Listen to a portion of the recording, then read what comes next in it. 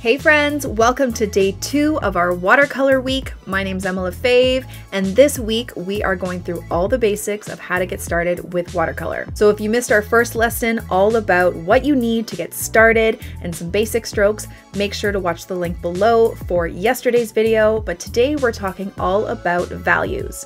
Now, when I refer to values in watercolor, I'm referring to the lightness or darkness of a color. This is a really important exercise to learn and something to practice because we use this in all of our paintings. Using different values in your work makes a huge difference. So let's jump in and get started with today's exercises.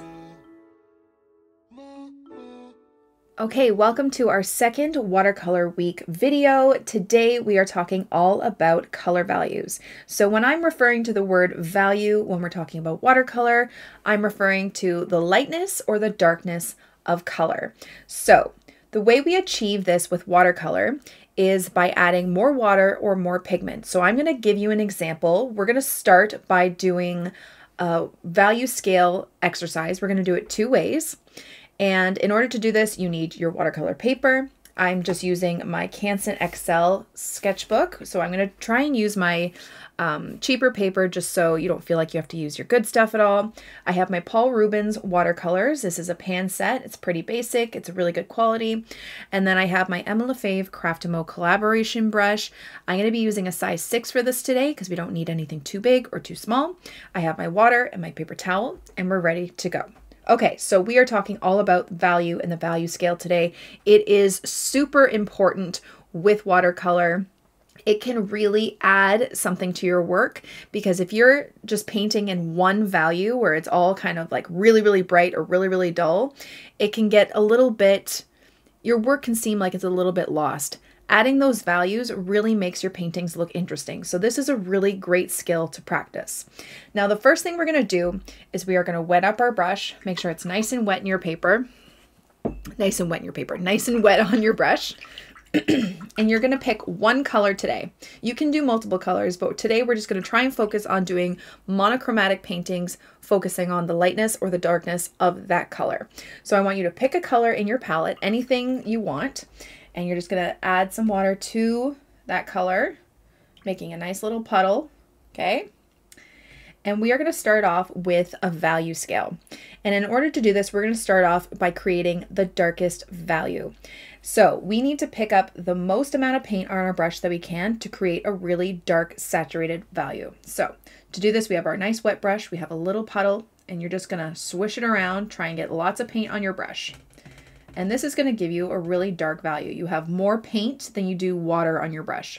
And you're just going to start off with a small little swatch. And it should be a really nice, bright, darkish value. And that is our first one.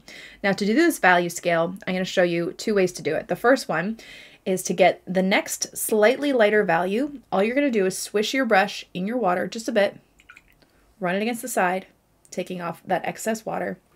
And you're going to do another swatch and you're going to have a slightly lighter value.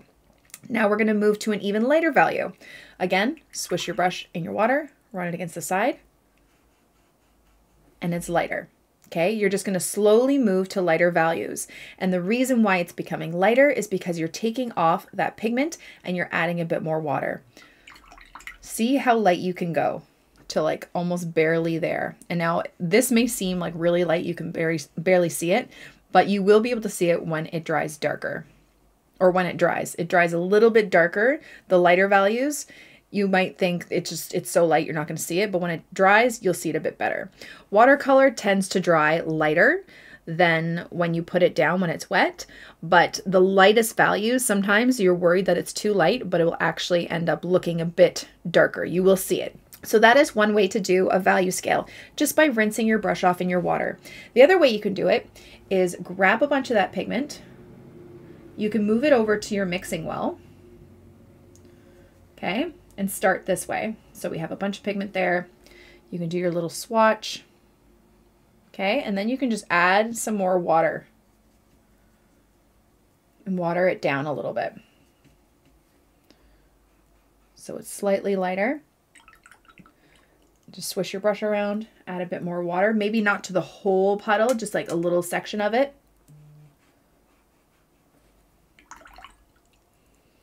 A little bit more water on your brush. You're just touching just a smaller amount of it. See how light we can go. Okay, you're just touching a tiny little bit and you have more water on your brush. Okay, and then you can just, again, just rinse off your brush and have this really light value. Okay, you want to get familiar with how much water you have on your brush versus how much pigment you have on your brush. Now, this is a question that I get often is how much water do you need on your brush?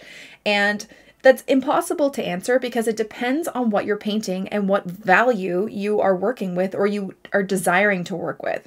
So the rule of thumb for me, when people ask how much water do you need on your brush, I'm thinking you never want your brush dripping wet. You don't want drips falling off your brush onto your work because that will create these little water blooms. A really big tip with working with watercolor is water control.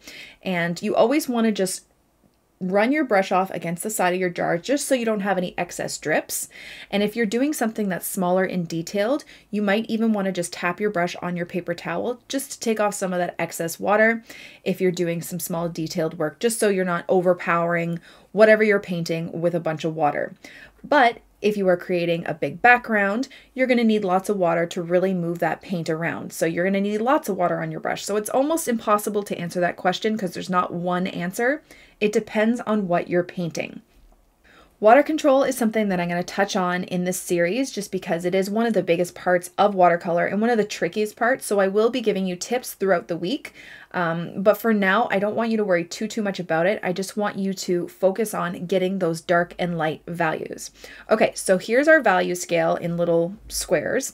Let's try and do a gradient of a value scale. So let's put a bunch on our brush, a bunch of paint, and we're just going to go along until we kind of run out of paint here. See that? Where it's darker to lighter. Okay? You can just practice kind of going from dark to light like this. Or you can grab a bunch of your pigment on your brush and we're going to go like this. Let's grab a bit more, make it nice and dark. Then you can wash off your brush just a little bit, run it against the side, touch that slightly, and then keep moving it. Again, wash it off just so you have less pigment on your brush, run it against the side, and move it like that. Okay, a dark to light gradient. Let's try that one more time. Okay, lots of pigment on our brush. Start at one end, nice and saturated. Wash off your brush just a little bit, run it against the side. Touch that so slightly and just keep dragging it. You're pulling it. And we will talk more about gradients in another video. We're going to do a whole video on it, but this is just a value scale gradient like that. Okay? So that's another way you could do a value scale. Now let's put our values into a painting. Okay, we're going to do a simple painting. If you'd like to grab a different color, you can do that. Now this is going to require a little bit of drying time because we're going to kind of have layers. Layering is another video that we're also going to be doing, but this is something I just want you to practice in this setting. So I want you to create the lightest value to start. We're going to do a simple mountain scene. And we're just going to have lots of water on our brush. You can pick up a tiny bit of pigment, okay, nice and light, so lots of water. And because we're going to be doing a background sky, you can have lots of water on your brush, or you can even use a bigger brush if you need to. I'm just going to add more water here because we want this really, really light value for our sky.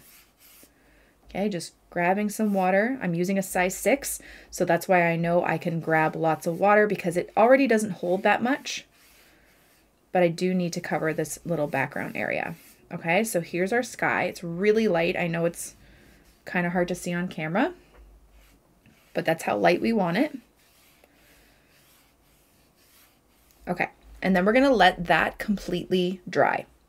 Okay, our sky is dry. I know it's really hard to see. It is a little bit better in person. Now you're gonna grab a slightly darker value. So I'm just gonna wet up my brush again.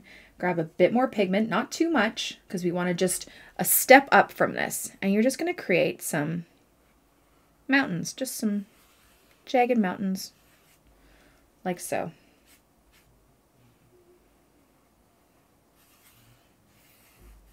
Just gonna add a little bit of water just to blend it out a bit. I might even use my bigger brush for this next time, just so I can grab a bit more water. Okay, now we're gonna let that dry. Okay, so that's dry. Now we're gonna move on to a slightly darker value. I'm switching to my bigger brush just because if you can see, it's quite streaky. Now there's two reasons why that happened. It's because one, I was using a smaller brush and it just wasn't creating this nice flat kind of surface because I had to go back. There just wasn't enough surface area on the brush. And two, it is this paper. This paper does have some flaws in the way that it doesn't soak in the color and the water as well. So it does leave a little bit more streaky marks and then these little blooms, which we will also get into later. But that is why. And if it does look like this, you know what? It looks like water. Who cares? You know what? Just have fun. We're working on our values. Okay. So now I'm just going to use my size 12 brush and I'm going to grab a little bit more pigment, slightly darker, and I'm just going to create another set of mountains. Now this looks pretty similar in value, so that means I need to add a bit more darker pigment there. Maybe even a little bit more, like that, to get a darker value. And I'm just going to blend it down a little bit. Okay, then we're going to let that dry. Okay, now that that's dry, we are going to grab our last value, our darkest value. So lots of paint, really swishing it in there. And we're just going to create our last set of mountains. Okay. And for this, if you want to like add some trees or something, doesn't have to be perfect. We're just kind of playing around here. Like so. Okay, we're just creating a really simple mountainscape, and it's not great. This is just playtime, okay? We're all just playing here. And there you go. And there is our value scale little mini landscape. I do have another video on this where I have done this before. So if you'd like to check that out, I can put it down below. This is also featured in my book, Watercolor Lessons, that is on Amazon. I do go through this painting with a bit more detail, and I have a QR code to my previous video, so that is in there if you need that for a reference. But yeah, that is basically a simple little landscape you can do to practice your value scale. So lastly, I just want to show you a couple of other ways you can play around with your value scale. You don't have to do that little mountain scene. You can just do lines like we did for our swatching video. So our previous video, you can, just play around with lines and then create backgrounds and like little gift tags or cards just by playing around with different values, just making it really, really, really saturated and then washing it off, making it slightly lighter, just playing around with lines, and then you can just create it into some art. Or you can just practice again, playing around with our basic strokes like we did on the first video as well. Creating some fun leaf shapes. Okay, maybe some like little petals for flowers. So we'll do that. We have like this medium value here. Maybe we'll wash off our brush and create a really, really light one over here. And then we're going to grab lots of paint and create a darker one, and just look at the difference that it makes. Rather than having dark flower, dark flower, dark flower, the combination of using those light and dark values really makes your paintings look so interesting and so beautiful to look at. So this is something you can just practice with. You don't need to be a pro at painting flowers or anything. You can just create these kind of like petal shapes and just focusing on, using darker and lighter values and just mixing it up. And I promise you'll have something beautiful. And then like we did with the lines, turning those into gift tags, you could do the flowers and turn those into gift tags too. Just play around and have fun today. Work on those values. Be aware of how much water you're using on your brush. Just take note of it and keep practicing, and it will become second nature in no time. Thank you guys so much for watching my video. I really hope you liked it and I hope you learned something. Don't forget to watch the rest of this week's videos and yesterday's if you missed it. We are going through all the basics. This is going to be such a fun week, and by the end of the week, I promise you will feel so much more confident with watercolor. Hope you all have a wonderful day, and I'll see you next time.